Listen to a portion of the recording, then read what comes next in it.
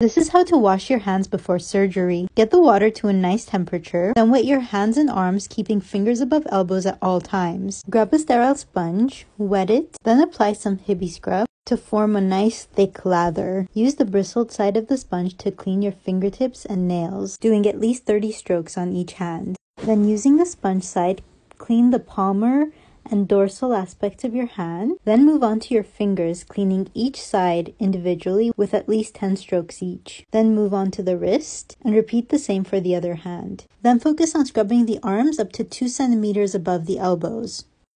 When you're done, discard your sponge and rinse your hands. If at any point your fingers drop below your elbows, you have to restart the entire process, so be careful. To dry your hands, open up the towel and use the first quarter to dry your right hand. Use the second quarter for your left hand, the third quarter for your right arm, and the fourth quarter for your left arm.